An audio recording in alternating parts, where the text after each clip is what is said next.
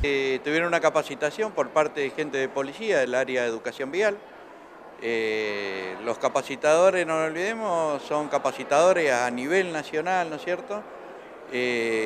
Son muy buenos, así que yo calculo que han salido bien formados.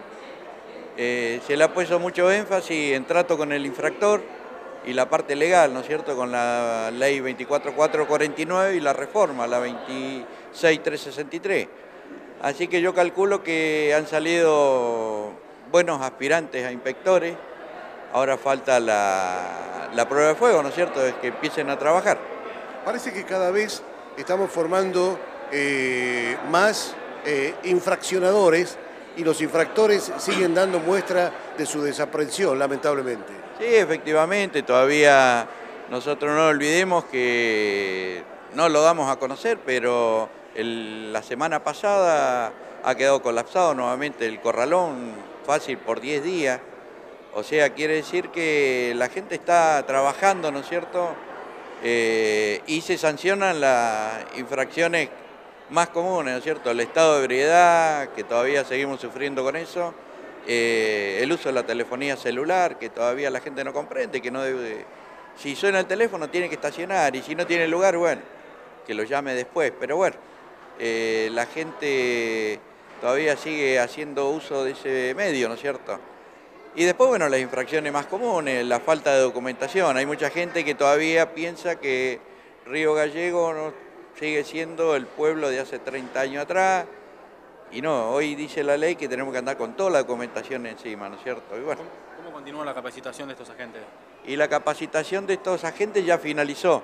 Ahora, como dije anteriormente, viene la prueba de fuego, ¿no es cierto?, cuando se incorporen al grupo de inspectores, ¿no es cierto?, y bueno, ya van a salir en forma directa a trabajar a la vía pública. Lo que sí, ¿no es cierto?, vamos a programar para el año que viene seguir con las capacitaciones, porque convengamos que, como dijo policía, en 45 días no se puede capacitar una persona. Policía capacita de 6 meses a 12 meses a su gente, entonces bueno, vamos a seguir con la misma capacitación. Gracias. No, gracias. Reina, digo, ¿no se ha estudiado la posibilidad, ante la reincidencia, de aumentar los cupos en las multas para hacerlas mucho más severas? Sí, yo sé que el Ejecutivo eso lo está hablando con la jueza, ¿no es cierto?, que es un estudio que ellos deben hacer, así que yo calculo que se van a incrementar las unidades fijas que se cobran en el juzgado. Finalmente, Reina, y agradeciendo su atención, ¿cómo está marchando el tema del carnet único? Bueno, el carnet único ya hace 7 días que estamos, 8 días con hoy, que ya está funcionando.